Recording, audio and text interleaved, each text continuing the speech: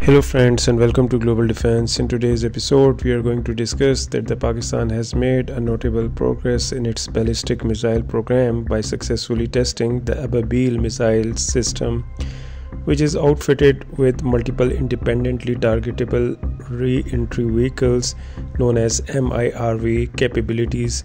This achievement is significant because it establishes Pakistan as the first country in South Asia to conduct a test launch of such a ballistic missile, surpassing its neighboring country India in this aspect of missiles development.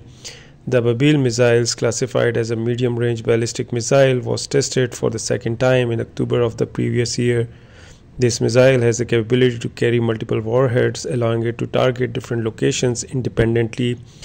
With a striking range of up to 2,200 kilometers, the MIRV possesses a formidable threat to potential targets. This achievement in Pakistan missile technology indicates a continuous effort to enhance its defense capabilities, particularly in penetrating India's ballistic missile defense system. While the development of the MIRV missile with MIRV capabilities is still ongoing, significant progress has already been achieved. It's worth noting that India has been actively developing its defense capabilities, including the acquisition of the Russian-made S-400 air defense system. However, Pakistan's successful testing of the MIRV missiles demonstrates its commitment to staying ahead in the regional arms race. The concept of MIRV technology refers to the payload of a missile carrying multiple warheads that can be directed at different targets independently. Currently, only a handful of countries possesses ballistic missiles that MIRV capabilities.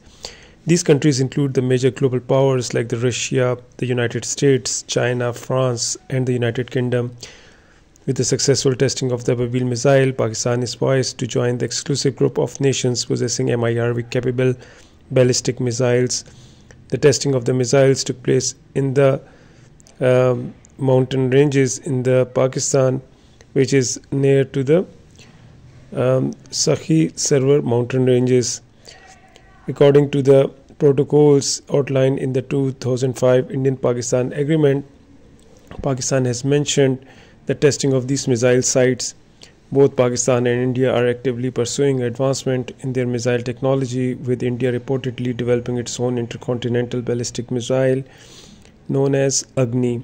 However, Pakistan's progress with the MIRV missiles indicates a significant milestones in its defense capabilities, which will undoubtedly impact the regional security dynamics.